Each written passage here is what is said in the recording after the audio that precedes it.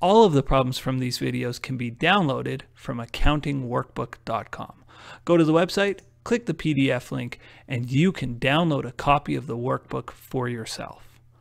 Also on the website, you'll find all of my accounting videos, not just the ones I upload to YouTube. In fact, on the website, there are over 100 extra videos that I haven't uploaded to YouTube. So I do hope you'll check out accountingworkbook.com. Okay, let's get started with the problem.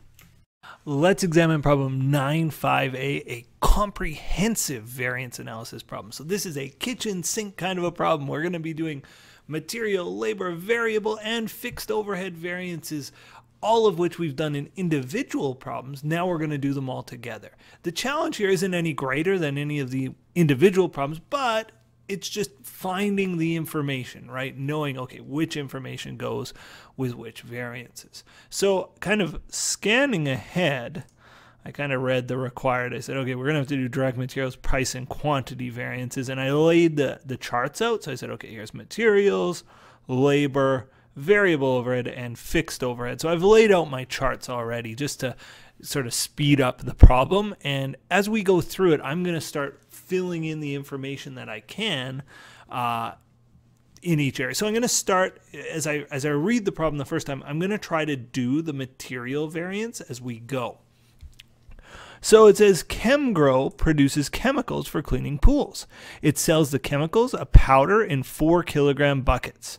The company's standard costs per unit follow. So when I'm thinking about filling in those charts, I'm thinking, okay, a lot of SQ and SP, standard quantity, standard price information is going to be found here. I'm also noting that overhead looks like it's driven by direct labor hours. And so when overhead's driven by direct labor hours, there's going to be a relationship between our overhead and direct labor variances because they have the same cost driver. They're both using the same numbers of hours to drive their variance calculations.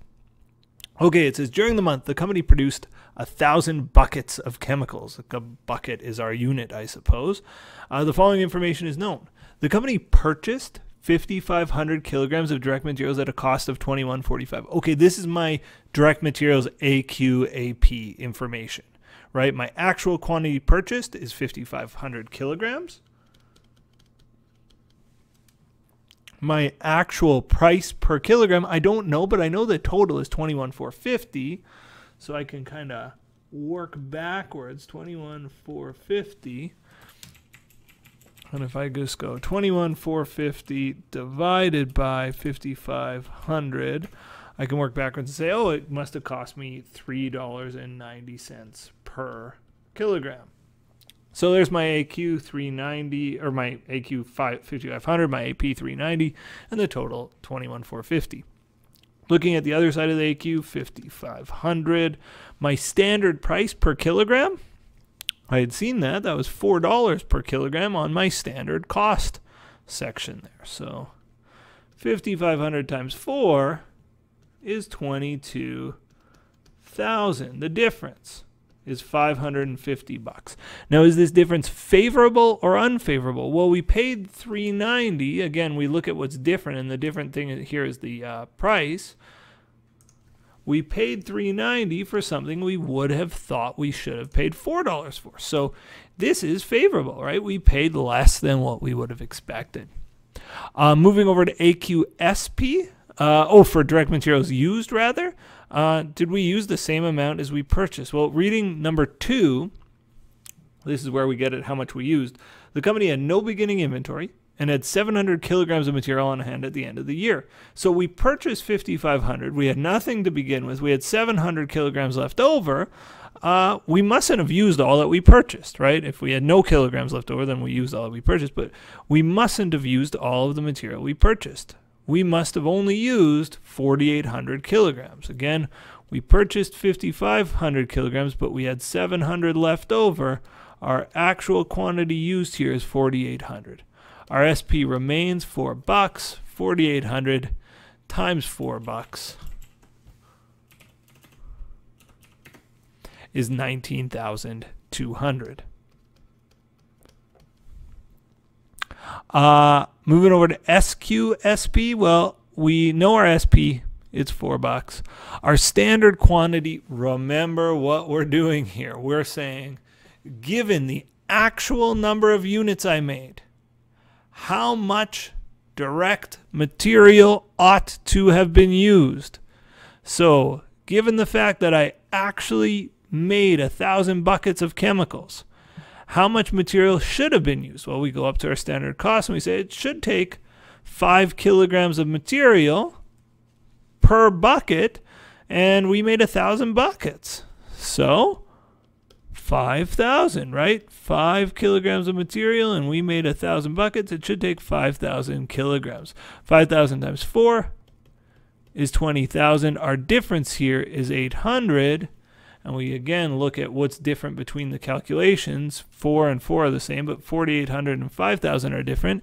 We actually used 4,800 kilograms. We should have used 5,000 based on our standard. We used fewer kilograms than we'd expect. This is favorable. We were very efficient here.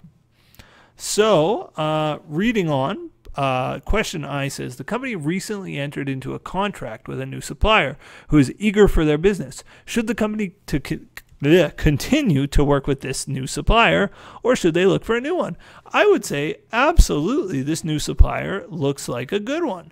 They not only gave us a better price, but when we used their material, we were more efficient than we expected to be. This is a good sign. All else being equal, and we don't know anything else, this is absolutely a supplier we should stick with. Okay, B, direct labor rate and efficiency variance. So let's see. Bullet point C is our labor, or 3 rather. The direct labor workforce worked a total of 220 hours. Well, that's my AQ for labor, 220. Where are we? Didn't go up high enough. And was paid a total of $26.40. Okay, so that's the total wages for the month. It's not an hourly rate, but it's the wages I paid my employees for the month. So $26.40 divided by 220 gives us a rate of $12 an hour. That's what I actually paid my employees. I paid them $12 an hour. My actual quantity, still 220. My standard price, what do I pay my employees? Well, according to my standards, I only pay them $10 an hour. Paid them way more than my standard. So 220 times 10 is 2,200. The difference here is $440. Is this difference a good variance or a bad variance? Well, it's good for the employees, but it's bad for us. We paid them $2 an hour more than what we were planning. Again, the difference here is not the AQ, it's the price, and the hourly rate that I paid my employees was higher. So this is an unfavorable variance. The final prong here, the SP remains the same. The SP remains $10.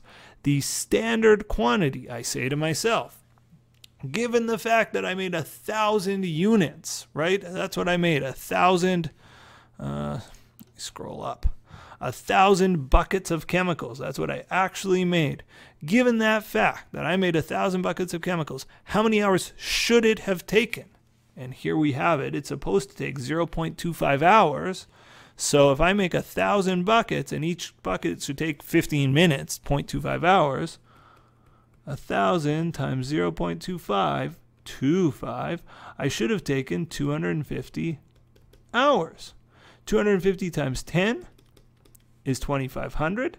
Looking at the difference there, 2,500 to 2,200, we have a $300 variance. Now, is our variance good or bad? Well, the difference is not the standard price. The standard price is the same, but the AQ, SQ is different. I don't know why I have my calculator out. I thought I needed my calculator, but I don't. That's kind of silly. I needed my highlighter. And you can see that the actual quantity is different from the standard quantity. I should have used 250 hours to make those buckets. It took me 220 hours. I was efficient. It took me less time than I thought it should. So this is good news for my efficiency variance. This is a favorable efficiency variance. All right, well, let's read the sub question. It says, the company is experimenting with using more senior staff and fewer junior employees for the month. Was the experiment successful? Oh, okay.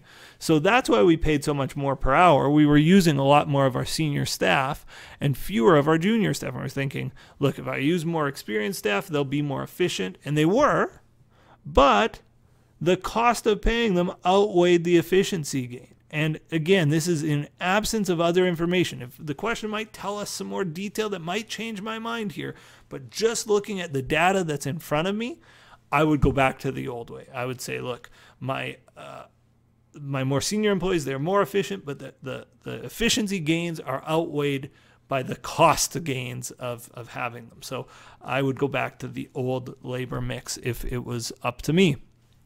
Okay, let's move on to variable overhead. So variable overhead, something interesting here. If, as is the case here, variable overhead is driven by direct labor hours, our quantity will be the same as direct labor hours. So when I did my direct labor variance, my actual quantity of variable for variable overhead is the actual number of hours, and the actual number of hours is 220. The standard number of hours, just the same calculation. I made 1,000 units. It should take me 0.25 hours per unit. So it should take me 250 hours. So it's really very similar.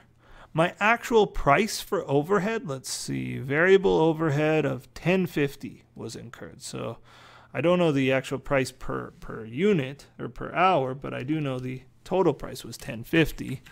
Let's figure out the price per hour. 1050 divided by, not times. 1050 divided by 220 is 4.772. My standard price for variable overhead, well, let's see. My manufacturing overhead is $8 per direct labor hour, but that's total, right? That's variable and fixed. So I want a rate for variable, and as I read down, there's more information here, a whole paragraph about overhead. Lucky us. The company estimates variable overhead to be $5 per direct labor. I would say that's our standard hourly for variable overhead. So $1,100. The difference here is $50. Now again, looking at what's different. We spent $5 an hour, or we spent $4.77 an hour. We expect to spend $5 an hour. We were cheap. This is good. This is favorable. Over to the last one, SQ/SP. Well, we have our SQ already. Our SP, 250 times 5 is 1250. And the difference here is $150. And again, we've got to look at what's different between the two calculations, and it's the hours, 220 hours versus 250 direct labor hours. We expect to spend 250 direct labor hours. We actually spend 220. We are efficient. And if the direct labor efficiency variance is favorable, and if variable overhead is based on direct labor, the variable overhead efficiency variance will be favorable. It has to be. It just works that way. On to our final variance, fixed overhead variance. So there's this whole paragraph here. Kind of goes on and on. Here's what I know about overhead. I know bullet point 4. And I know this paragraph are really what's going to come into play. So it says variable overhead of 1050 and fixed overhead of 800 were incurred. Okay, this is my actual fixed overhead, 800. So let's fill that in under actual fixed overhead. Reading on. The manufacturing overhead rate of $8 per hour can be further broken down. The company estimates variable overhead to be $5 per direct labor hour. Well, obviously then fixed is going to be $3 if we're breaking out, each one per direct labor hour. The company expected to produce 1,100 buckets using 275 direct labor hours during the month. So that was what they were planning when they made their original budget. And based on those estimates, variable overhead was budgeted to be $1,375.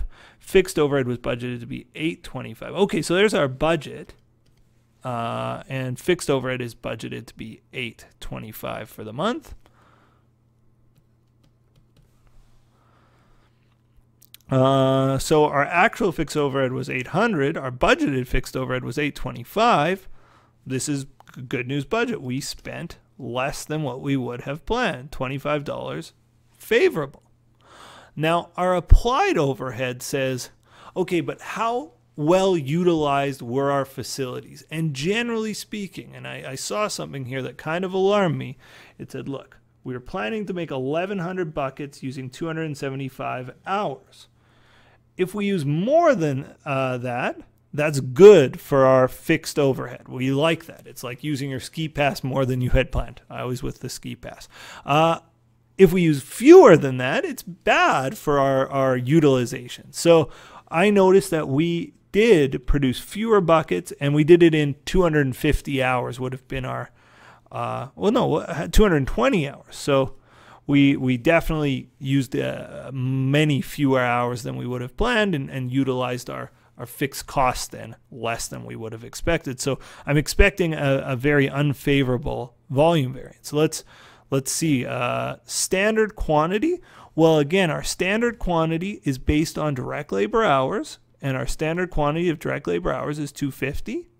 Our standard price is our fixed overhead rate, and our fixed overhead rate was $3 per direct labor hour. I'll remind you on this 250 what that's based on, right? We actually made 1,000 units. So given that we actually made 1,000 units, how many hours should that have taken? And that should have taken 250 hours. Okay, so 250 times 3 is 750. Comparing these two, this is a $75 variance, and this is an unfavorable fixed overhead volume variance.